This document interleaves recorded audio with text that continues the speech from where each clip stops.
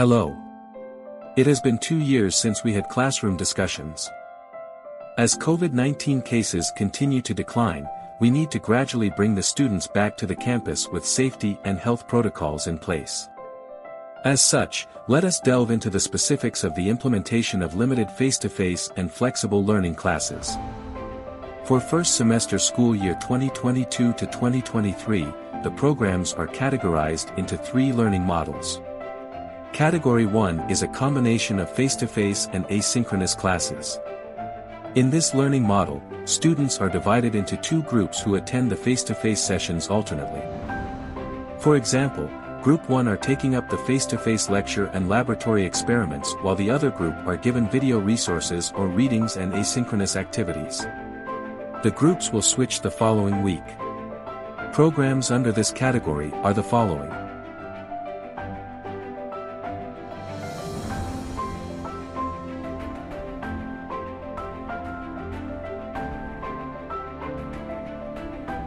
Category 2 is a combination of synchronous and asynchronous classes. This is the learning model we have been implementing for the past 2 years. Example class activities are recorded video lectures, online consultations, home-based activities, and online exams. Programs under this category are the following.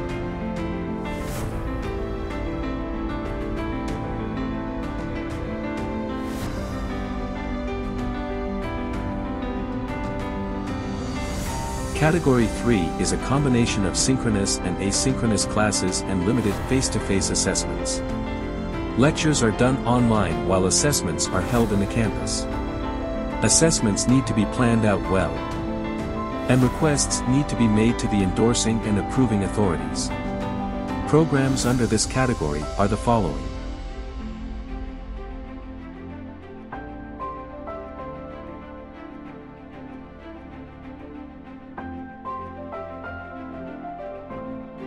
The activities of the classes in categories 1, 2, and 3 shall be disclosed in the course guides.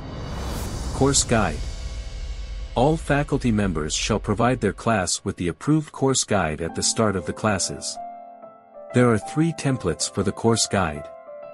The columns of the course guide shall be filled out accordingly. In column 1, list the relevant dates. In column 2, list the primary topics and subtopics that will be discussed over the week. Since modified semester will be implemented, a 9-week modular approach specifying the essential topics of the course, including major exams, at the discretion of the instructor or professor must be determined. In column 3, list the required learning resources for the selected topic.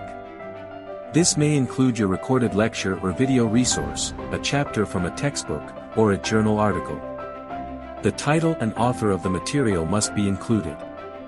All learning activities, including formative assessments, such as quizzes, student presentations, and graded recitation are listed in columns 4, 5, and 6. For Category 1, under columns 4 and 5, indicate the specific date and time for the students' asynchronous and face-to-face activities, respectively. For Category 2, under columns 4 and 5, indicate the specific date and time for the students' asynchronous-synchronous activities, respectively. For Category 3, under columns 4, 5, and 6, indicate the specific date and time for the students' asynchronous, synchronous, and face-to-face activities, respectively. Exams and other summative exams shall be indicated in its own row topic and manner of deployment, either asynchronous, synchronous, or face-to-face. QR code. The Crisis Management Committee or CMC will provide students with a QR code for each category or group, which will be scanned upon entering and exiting the campus. Only students with QR code will be allowed to enter the campus premises. QR codes are color-coded to make them easier to identify. Green for Category 1, blue for Category 2, and yellow for Category 3. Students are not allowed to leave the campus between classes. Each student are only permitted to 1 entry and 1 exit per day or cycle. Let us now discuss how classes will be conducted in each category. Category 1. Category 1 classes will proceed with the limited face-to-face classes following the recommended groupings and protocols. The weekly cyclical student shifting model will be implemented during the conduct of the limited face-to-face classes. The students will be grouped accordingly. Prior to the commencement of classes, the Registrar's Office will provide the official student groupings to be posted by the colleges and departments in their respective social media groups or pages. Class advisors will oversee the students' compliance to their groupings. Since all subjects of Category 1 classes are to be held in campus, students during their schedules are only to remain in their designated homeroom. To restrict student mobility, the instructor will be moving from one room to another for their in-person classes. Students are also advised to consult with their instructors during their class period, instead of entering the faculty rooms or offices to minimize contact and mobility. All consultation beyond the class period can be done virtually. Faculty members teaching Category 1 classes, who have the necessary ICT equipment, can proceed with hybrid or high-flex learning for their classes, in which the instructor or professor delivers lectures for both students in the classroom and students in the video conferencing platform. However, high-flex lectures shall be clearly specified in course guides, and the teacher has to be present in the classroom. The Registrar's Office will be sending SMS notifications to the parents of the students every after-class session of the last subject of the day. Category 2. Faculty members teaching Category 2 classes may proceed with the usual online synchronous and synchronous activities. PSAU Escuela shall remain to be the university's official learning management system, where all class learning materials will be uploaded. The Registrar's Office, in collaboration with the LMS Committee, is responsible for ensuring that students are enrolled in the LMS. Category 2 classes may request limited face-to-face activities, but the initially approved course guide shall be revised before requesting CMC endorsement and VPAA approval.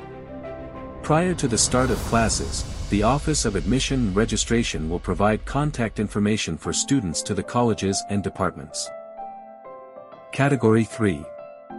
Faculty members teaching Category 3 classes need to seek CMC endorsement and VPAA approval for the conduct of limited face-to-face activities as disclosed in the approved course guide, at least 2 weeks before the scheduled date of the activity. Once the request is approved, the students will be provided with the QR code for that specific date and activity by the CMC, to be presented by the students upon their entry to the campus. This QR code is not to be used for other activities and dates. Off-campus activities. Off-campus activities for the completion of course requirements, such as National Service Training Program, internship, practicum, training, and fieldwork, shall only be allowed subject to the approval of the LGU and/or partner institution. The coordinator or focal person of the activity shall obtain the endorsement from the CMC and approval from the Office of the President. Approval from concerned LGU and/or partner institution shall also be sought, if necessary. The coordinator or focal person shall include in the request letter the detailed plan of the off-campus activities, in accordance with the applicable health protocols and the conditions outlined in IATF resolutions and its subsequent issuances, with complete documentary requirements including but not limited to notarized parental consent, medical certificate, insurance, copy of memorandum of agreement, signed by both the college and PTE, detailed internship plan, training agreement, vaccination card, in-campus co-curricular and extracurricular activities. The procedure for off-campus activities also applies to in-campus co-curricular and extracurricular activities such as sports events, musical events, competitions, graduation rites, ceremonies, among others. A maximum of 2-week-long activity shall only be requested. In case the activity is more than 2 weeks, another request shall be made. Seeking endorsement from Crisis Management Committee. Seeking endorsement from the CMC shall be done by the requester at least 2 weeks before the activity. This applies to the Category 2 and 3 classes, off-campus and in-campus co-curricular and extracurricular activities. There are 3 forms to be accomplished. Form A, intent to conduct limited face-to-face classes or activities and on-the-job training, OJT. Form B, endorsement of Crisis Management Committee. Form C, post-activity report.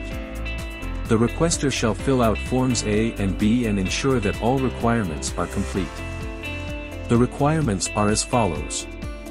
Letter of intent from the faculty member addressed to the Office of the President. List of participating students, with their email addresses. Notarized parental consent of the students. Proof of insurance with COVID-19 coverage of the students, optional. Proof of full vaccination of the students and faculty member. Approved course guide, for Category 2 and 3. Plan of work, for co-curricular and extracurricular activity. The requester shall facilitate the signing of Form B, which shall be signed by the members of CMC. Once the activity is completed, the requester shall submit Form C to the CMC. The subsequent measures are also to be implemented as to bolster our safety and health protocols. Maximum capacity of the facilities. Only those authorized classrooms and facilities shall be used in the conduct of the limited face-to-face classes following the 1.5-meter physical distance and IATF permitted maximum capacity. The maximum capacity of the classroom shall only be 25 individuals and/or 50% of the classroom size, whichever is lower. For laboratory facilities, the maximum capacity shall only be 30% to 50% of the class size. Foot and vehicle traffic. The safety and health marshals per college will monitor the ingress and egress of the students, faculty members and non-teaching personnel in the building as coordinated with the security unit. Gate 1 right lane will serve as the entry point of the students while Gate 2 is dedicated for the employees. When leaving the campus, Gate 1 left lane is designated as exit gate for the students while Gate 2 for the employees. The college also needs to identify the following: entry and exit points of their respective buildings following one-way foot traffic and parking space. Personal hygiene kits. Everyone is encouraged to bring their personal hygiene kits, which may contain ethyl alcohol or hand sanitizer, cleansing wipe, tissue paper, toilet paper, hand towel, extra face mask, and hand soap. Stay home when not feeling well.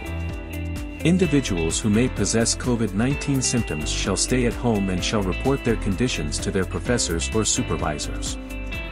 The medical and surveillance teams will be monitoring their health status, and a notice or certificate will be given upon re-entry to the university. Screening at entry points of the campus and building.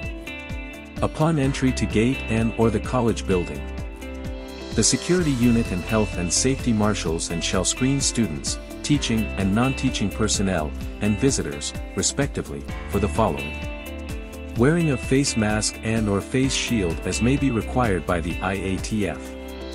Presentation of vaccination card or equivalent. Body temperature check.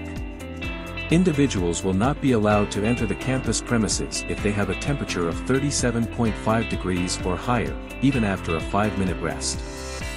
This individual may temporarily be placed in the isolation room until he or she is transported to his or her home or health facility. The medical team will attend the individual manifesting COVID-19 symptoms based on DOH guidelines. Presenting valid student identification is also required upon entry.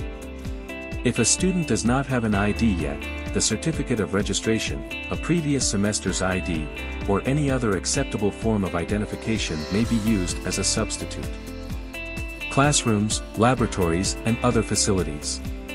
All colleges shall post visual cues on safety and health protocols in every classroom, laboratories, and other facilities, as well as markings on the floors indicating directions. The students, teaching and non-teaching personnel shall follow the approved foot traffic, preferably one-way foot traffic in the ingress and egress of the building, classrooms, laboratories, and other facilities. For two-door rooms, the door closest to the board shall be used as the entrance while the other door for exit. For one-door rooms, one-way traffic shall be strictly implemented. Students are required to go straight to their assigned rooms upon entering the campus. The college or program shall also designate a communal space where the students will be directed, if they arrive early and their rooms are not yet available, to avoid them loitering. Faculty members shall create seat plans indicating the assigned seats of students. Students shall not be allowed to sit anywhere and shall use the assigned seat throughout the semester. The seat plan, depending on the room size, shall be forwarded by the college or department for approval of the CMC. Safety and Health Protocols video explainer shall be played at the beginning of each week's first class. All facilities as well as equipment used by the students shall be cleaned and disinfected at the end of each school day. Allotted time for hand washing and disinfection shall be considered during the conduct of in-person sessions. Cafeteria and dining area. Students are not allowed to leave the campus between classes to buy food and drinks. The college or program shall assign a dining room, al fresco dining area or communal space where the students will be allowed to eat, wherein clean-as-you-go and physical distancing shall be properly observed. Students are advised to bring their own plates or lunch boxes and drinking bottles and shall be prohibited from sharing food or beverage to anyone. Casual or unnecessary conversations in the dining area is also discouraged. The personnel of the cafeteria shall wear PPE to ensure food safety. The cafeteria shall develop a mechanism in ordering and delivering of food including other modes of payment. The cafeteria may opt to provide online or any other flexible means of taking orders and designating pickup areas for orders to avoid crowding. Library services and other shared facilities. Students and employees entering the library premises and other shared facilities such as computer laboratories shall fill out a record book containing their names, time-ins and time-outs. All individuals can only stay in the library and shared facilities for 1 hour depending on the maximum capacity allowed and can only visit at least once a day. All books, journals, library materials to be returned shall be placed in a dedicated drop box for disinfection. Commonly shared computer units shall be cleaned and disinfected before and after use. Accommodation and lodging. Students who reside outside Magalang will be prioritized in the dormitories. Students may present their antigen test prior to billeting to the dormitories. The room capacity shall only be limited to 50%, but the capacity may change as needed. Students staying in the dormitories need to bring their own sleeping materials and other personal necessities, including food and water good for the duration of their stay. Students are also not allowed to loiter around the dormitory and around the campus during off-class hours. To share their food, gadgets, school materials, utensils, and toiletries. Visitors are also not allowed inside the dormitories. Any item brought by a visitor are to be dropped at the main gate at 8 a.m. and 4 p.m., with proper labels.